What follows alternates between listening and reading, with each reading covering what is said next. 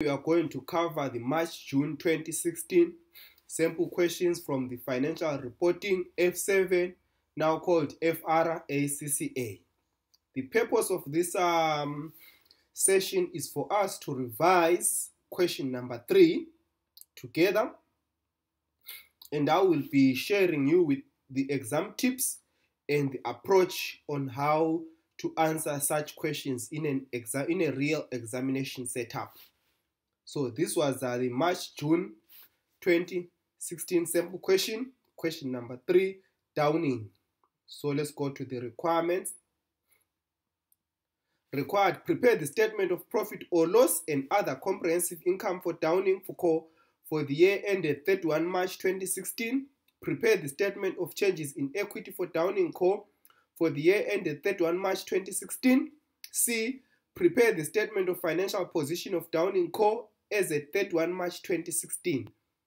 This is for 25 marks, those 3 requirements. We are not going to cover part D together today. So I've ran ahead and compiled and prepared the template where we'll be answering this question. So if you don't have this question, please pause now and download this question from the ACCCA website, or you just quickly search it so that at least you will be able to follow along the video. Now let's go to the question. We are given the equity shares, other equity, retained earnings, 5% convertible loan, land and buildings, plant and equipment, patent, accumulated depreciation stroke amortization. We've got inventory, trade receivables, bank, current tax, deferred tax, revenue, cost of sales, distribution costs, administrative expenses, contract asset, loan not interest paid, bank interest, other income from royalties, trade payables. The approach that we will be using, we will be working everything that is on the additional notes. After working everything that is on the additional notes, then that's the time where we are going to look at the required and answer the relevant questions. Now, note number 1, revenue. The figure for revenue is 267,900. Revenue includes an amount of 16 million, which is 16,000 in thousand, for a sale made on 1 April. That is the beginning of the year. The sale relates to a single product and includes ongoing servicing from Downing Co. for 4 years. The normal selling price for the product and the servicing will be 18,500,000 per annum, which is 2 million in total, respectively. That's only the information that we're given. So it means if this sale was made at a discount, because the normal price is 18 million plus 2 million, which is 20 million, but it was made for only 16 million. But all this 16 million must not be recognized in a single year, as the servicing costs are for 4 years. So in this particular instance, or in this particular year, we are only going to recognize 1 year's servicing costs or servicing charges, not the whole 4 years servicing charge. Sorry about that. Now, sales before discount. The sales normally they are for 18 million. The servicing normally is for 2 million. Then if we sum up everything, we get 20 million. Now, this 20 million, we need to apportion this 16 million between sales and servicing. So let's type it here, our 16 million. So what we'll simply say, 18 million divided by 20 million multiplied by 16 million. Then the servicing will simply say again 2 million divided by 20 million multiplied by 16 million, like that. So we have split the 16 into sales and servicing, but the servicing is for 4 years. the sale was made at the beginning of the year, so we need to recognize 1 year of the service, as 1.6 is for 4 years, so we'll say 1.6 divided by 4.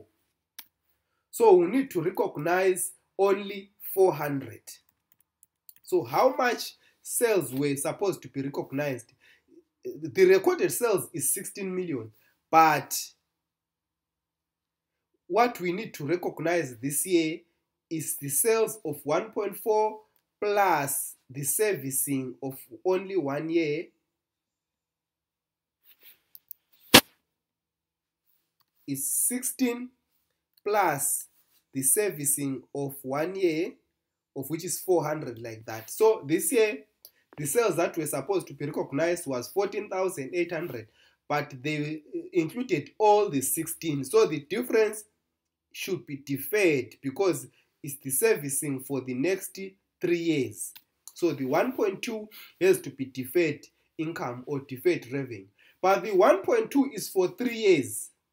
So if it's for 3 years, the next year we are going to recognize 400, and next off another 400, and the last year another 400.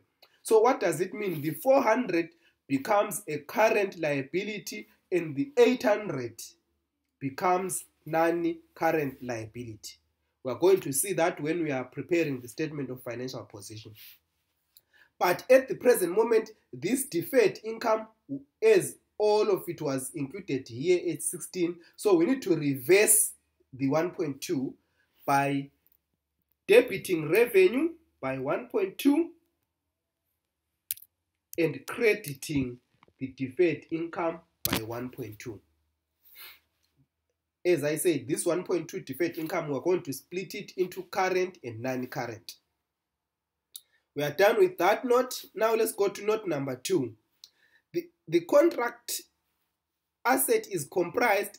Let's go and look at the contract asset. This is 5 million that we are looking here, 5,000. The contract asset is comprised of contract costs incurred at 31 March 2016 of 15 million less a payment of 10 million from the customer. The agreed transaction price for the total contract is 30 million and the total estimated costs are 24 million. Downing Co uses an input method based on costs incurred to date relative to the total expected costs to determine the progress towards completion of its contract. So Downing Co uses the cost to date over total cost to find the percentage of completion.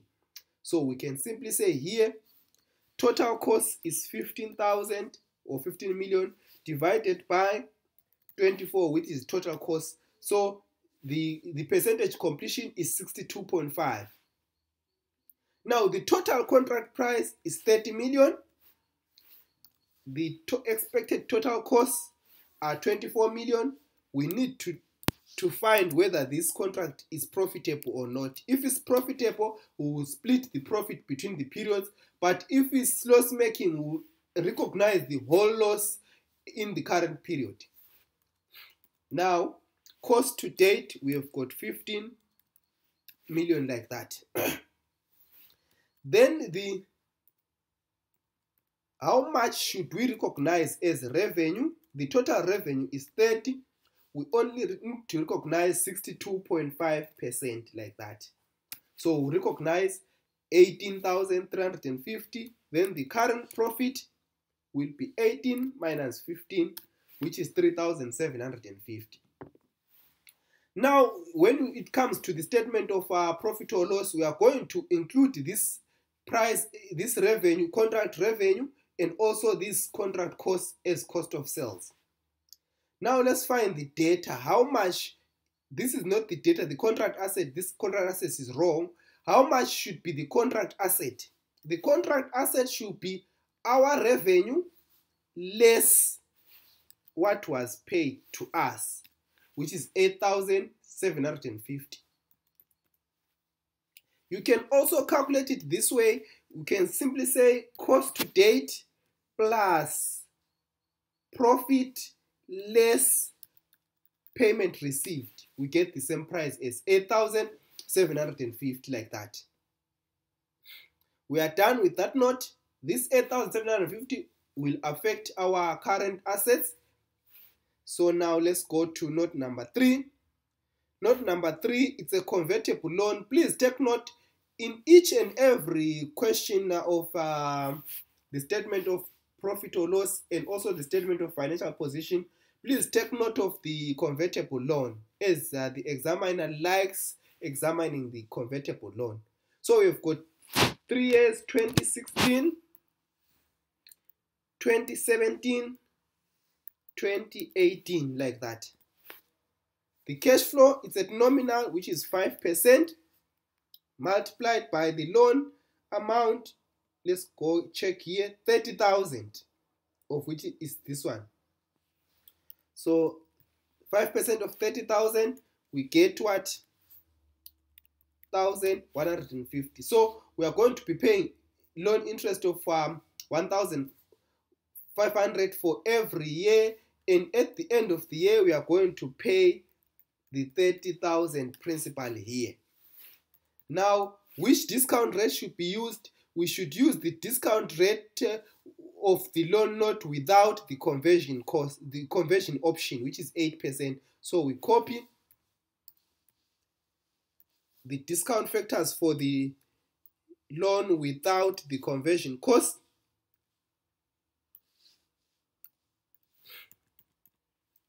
Then we say cash flow multiplied by the discount factor, cash flow multiplied by the discount factor, cash flow multiplied by the discount factor.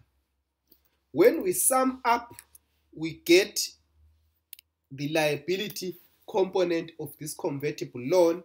Then we need to find the equity component of this convertible loan.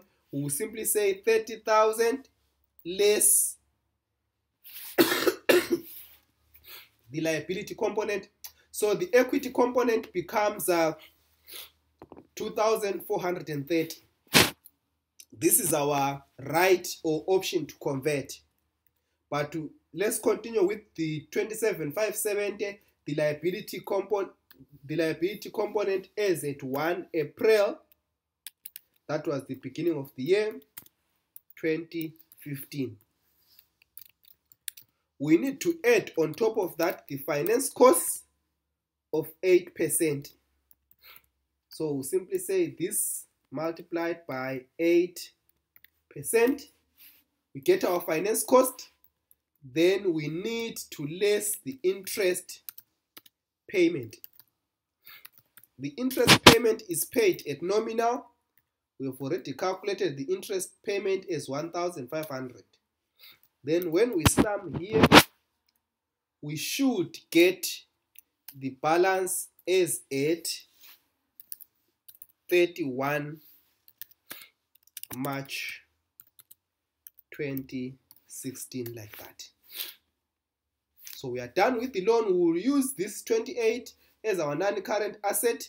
We will use this 2,206 as our finance cost. We will also use the 2,430 as our right to convert or other components of equity. We are done with that note. Now let's go to note number 4. It's a big note on non-current assets. I hope you have read the note. The asset was revalued at the beginning of the year. So let's get the carrying amounts at the beginning of the year. The carrying amount of land is still 14 million, as land is not does not depreciate. So we'll simply say for the building portion, we'll simply say the cost less the cost for the land less the accumulated depreciation of 5,000. We get 45 as the carrying amount of the land. Now we need to take into consideration the revalued amounts. The revalued amount of the land is now 16 million at the beginning of the year. Of the buildings is 52,200. Now we have got again 16 minus 14, we have get a gain of 2,000 here and also of 7,200 on buildings. But we are told that Downings Co intends to make a transfer from the revaluation surplus to retained earnings in respect of the annual realization of the revaluation surplus, ignore deferred tax. So this 7,200 will ignore deferred tax, but we will have to amortize it. So we'll be transferring it each and every year to retained earnings. And we are told that this asset has got a useful life of 18 years. So the surplus will be amortized over 18 years. We are not going to amortize the gain on land, as land is not depreciating. So this 2,000 will be realized upon the sale of the land. Also, land does not depreciate, so there is no depreciation for the land. There is, however, depreciation of the buildings over 18 years like that. Then we can sum up. The land still 16 million and the buildings is 49,300. Let's go to the PPE, proper plant and equipment. The carrying amount of the plant and equipment, the cost is 82,700 less 36,700 like that. We get the carrying amount of 46. The depreciation, we are told it's at, let's get the percentage, it's at 15%. So we multiply by 15% like that. Then we sum up to get the balance at the end of the year. This depreciation, we are going to use them on our cost of sales. Let's continue with our note. During the current year, the income from royalties relating to the patent had declined considerably, and the directors are concerned that the value of the patent may be impaired. That's a trigger there to calculate impairment. A study at the year end concluded that the present value of future estimated net cash flows from the patent at 31 March is 3.25 million. That one is a value in use amount. However, Downing Co also has confirmed an offer of 3.4 million to sell the patent immediately at that date. That is the fair value less cost to sell. So first we need to calculate the carrying amount of the patent and compare the carrying amount with the recoverable amount. The recoverable amount is the higher of the fair value less cost to sell and the value in use. So let's first of all calculate the carrying amount of the patent. The cost of the patent is 7,500 less the amortization of the patent, which is 3 million like that. So it's 45. The patent should be amortized or depreciated over 10 years. So we divide by 10 like that. Then we sum to get our carrying amount at the year end. The carrying amount of the patent at the year end is 4,050. Then the recoverable amount. How much is the recoverable amount?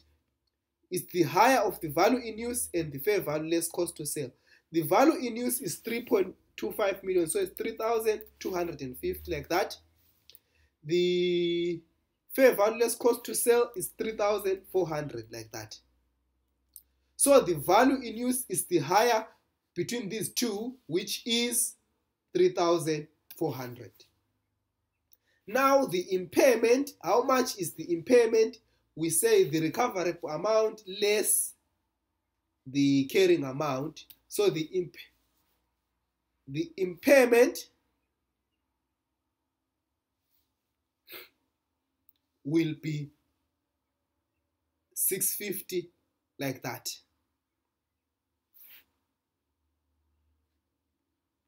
Now let's go to tax. That is our last section. The directors have estimated the current tax to be 11,400 like that. There is a deferred tax. We are told that the temporal difference is 18,500 taxable. So we'll simply say 18,500 multiplied by the tax rate of 20% like that. We get the closing deferred tax of 3,700. But we have got the opening deferred tax of 4,800. So the deferred tax is decreased. So the movement in deferred tax now, we'll simply say 3,000 closing less 4,800, the opening. So the deferred tax has moved down by what? 1.1. Now we take the under provision in the statement, which is current tax 115 there. We add it there like that. Then when we sum up, we'll get the figure for tax that we put in our statement of profit or loss. Now let's complete the statement. Revenue 267,900. We said we need to subtract this debit revenue, that, and also we need to add the revenue for the contract. Then for cost of sales, here we need to be very careful. We have got 166,600. We need to add the cost of sales from the contract.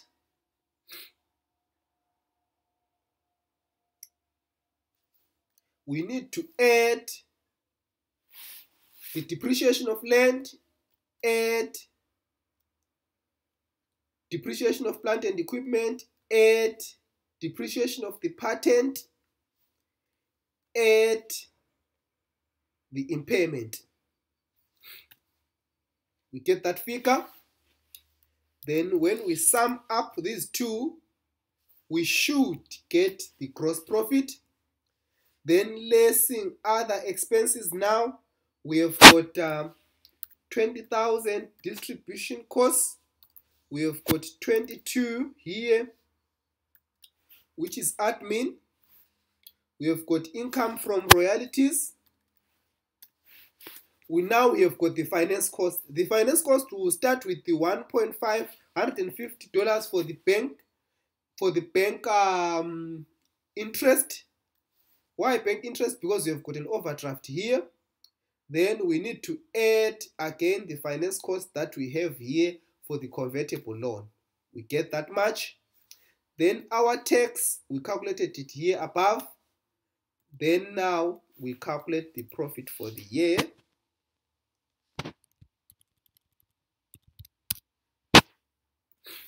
We get that figure. Then we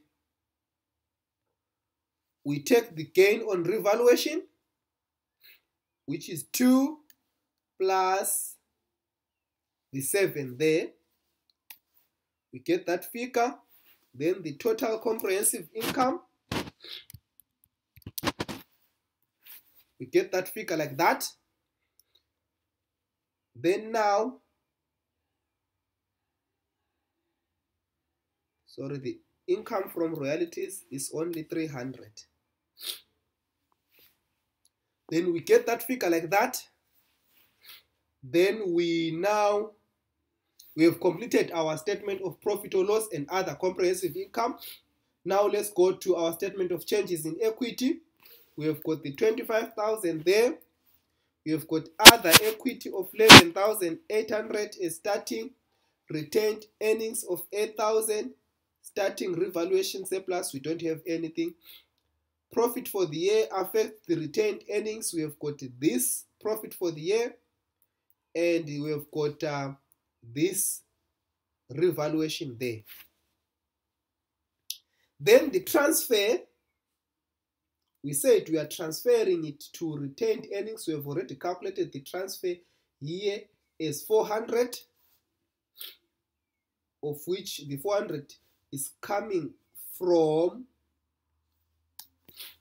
revaluation surplus going to the retained earnings. And also, we calculated our right to convert, or the option to convert up here, the other components of equity here.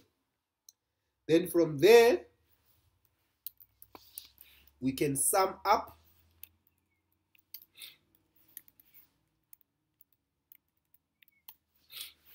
We have our figures like that. We have completed our statement of changes in equity. Now let's go to our statement of financial position. We have got our PPE. Starting with the land, we add the buildings, we add the plant and equipment. We get our PPE, our intangible, which is the patent. The patent, we've impaired it to the recoverable amount, so we are taking that figure there. Then inventory, we copy the inventory figure here, 32,100. Receivables is 38,500. The contract data, we have calculated our contract data above here. Let's go. We have this contract data here. We can sum up here.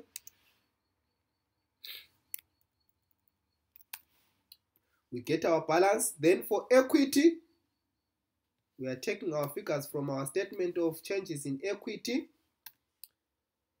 Taking our figures straight from statement of changes in equity and putting them here. Deferred income, we say to only defer 1,200, of which 800 is non-current and the 400 is current, to make it 1,200. Our deferred tax, we have calculated it here. When we were calculating the movement, we have calculated them here.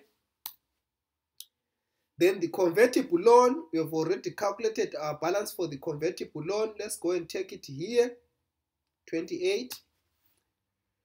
Then the bank, we have got the overdraft of 2,700. Payables, we are given as 46,400. Then current tax, we are given as 11,400. Let's go to our tax calculation and pick it from there. Then we have all the figures. We need to add them now.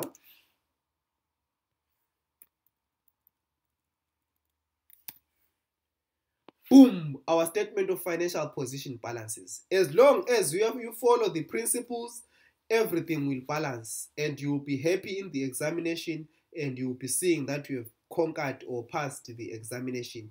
Please, if you are new to my channel, please subscribe, like, and if you have got something that you need me to solve, you can request it under the comment section below. And also, please do not forget to share the video links with your friends. Thank you for watching.